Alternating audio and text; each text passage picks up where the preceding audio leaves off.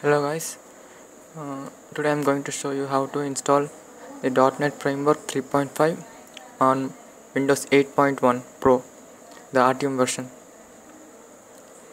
It is pretty much simple. You have to just enter the command which I have shown in the description.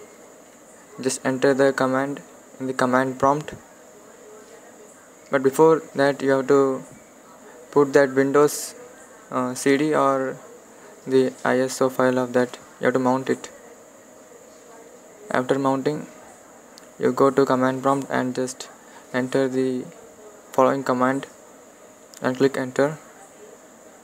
Wait for few minutes and you will be all done. It is very simple. You don't have to download anything.